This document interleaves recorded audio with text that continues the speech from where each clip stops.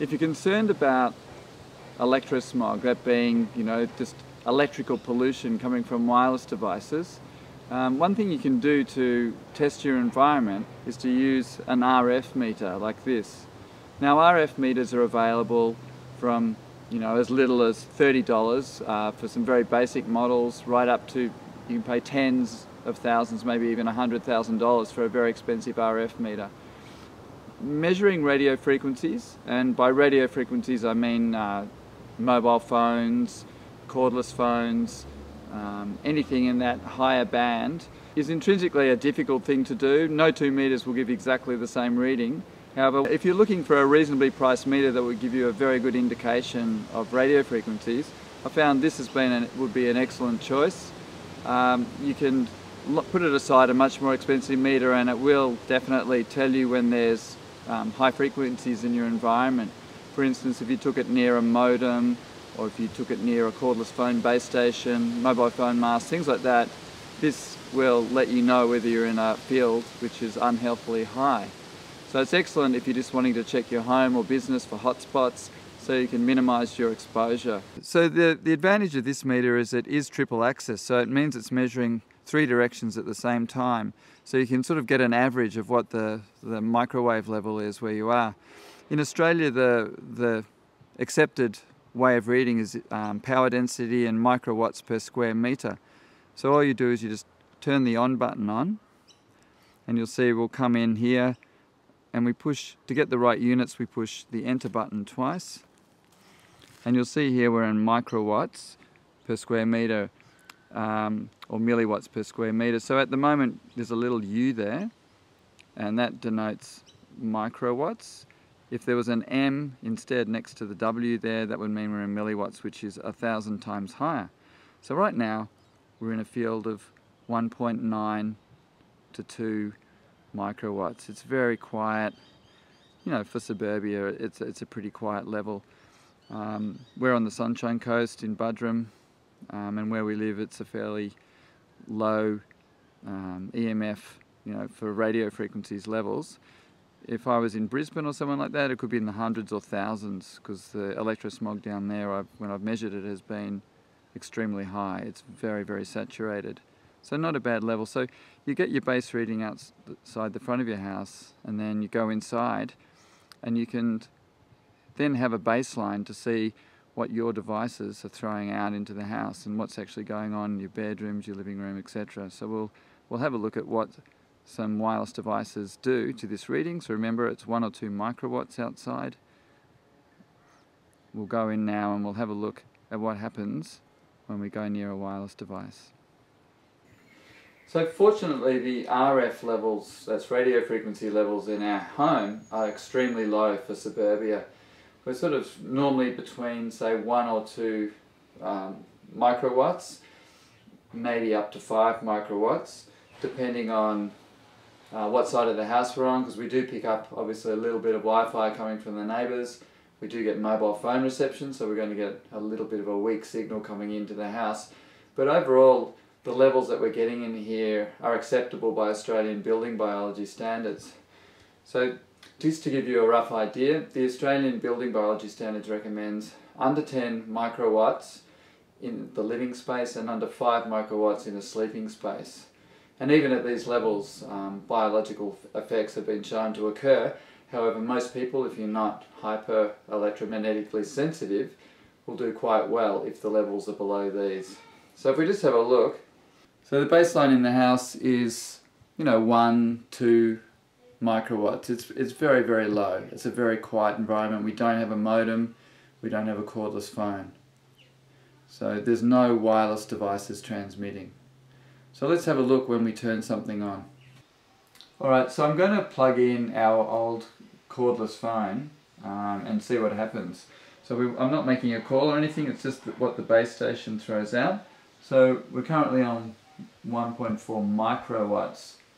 So just remember, when you're reading this, micro is a little U on this side. It says U, and then when it changes to milliwatts, the reading has gone up 1,000-fold, so the U disappears and a little M appears next to the W.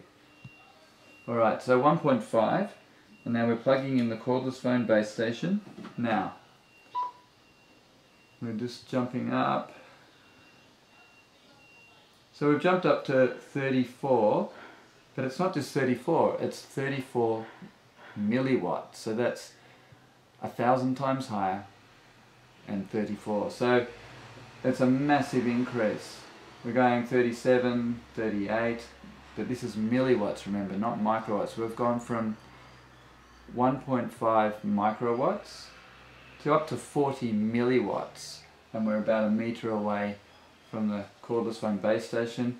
The phone is not in use. This is transmitting this strong radio frequency signal 24/7, whether using the phone or not. Now, many people are completely unaware of this. They have their phone next to their bed, the phone base station on their desk, and they're sitting in levels that are hundreds if not thousands of times higher than the recommended level by the Australian building biology industry, which recommends under 5 microwatts if you're in a sleep area, under 10 microwatts if you're in a work area. So we've got 33 to 40 milliwatts, so almost 1,000 times higher than the acceptable levels. Alright, let's look at another device that people frequently use. I'll unplug the cordless phone.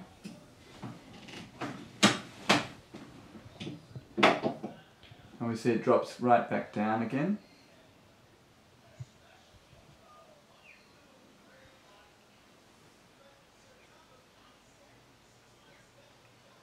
Right down to 3 to 1 microwatt. So we're down very quiet again. And now I'm going to plug in a baby monitor. So we've got over here we've got a baby monitor. Let's see what happens when we plug in a baby monitor. Alright, so we've got still very low readings. I'm just going to turn the on button on this baby monitor. We'll see what happens to the levels. We're on about 1.5 microwatts, which is, you know, it's very quiet. We hit the button, we're jumping up to 87 milliwatts. So remember, milliwatt is 1,000 times higher than a microwatt. So we've jumped from 1.5 microwatts to 88 milliwatts. Well over 1,000 times higher than what we were at before. So if you've got a baby and you're monitoring them, they're being exposed to what we, by building biology standards would be considered very dangerous levels of radio frequency. These children are far more vulnerable as well, having thin skulls and developing bodies. They're far more vulnerable to cell mutation and damage, from these frequencies.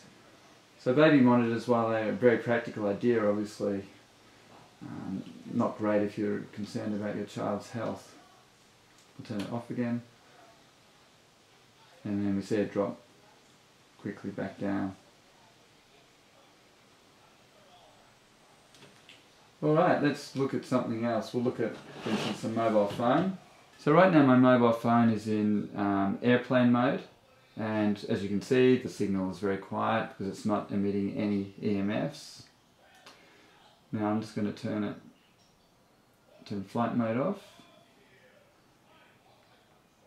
And we see, it spikes up to 400, 300 milliwatts, so that's extremely high as it just checks in and checks for messages. So we're sort of 300 milliwatts this close to the phone, so if it's next to your ear, you're getting very, very, very high levels. Alright, so right now my phone has got the mobile data off. It's higher than the base level. The level we were having in the room is 1.5, we're up around 10, 14 microwatts. If I turn mobile data on, let's see what happens. So this is for accessing the internet and emails. It's just jumped to 380, 400 milliwatts. So a milliwatt being 1,000 times higher than a microwatt, we're getting massive readings. So one way of minimizing your exposure with a mobile is to simply turn the data off. We go from 400 milliwatts, takes a little bit to drop off, and we're going to see it drop down into the microwatts again. It's a very simple way to minimise your exposure is just only turn your data on when you want to access the internet. And when you're finished, just turn it off again. You're going to greatly reduce your exposure to mobile phone radiation.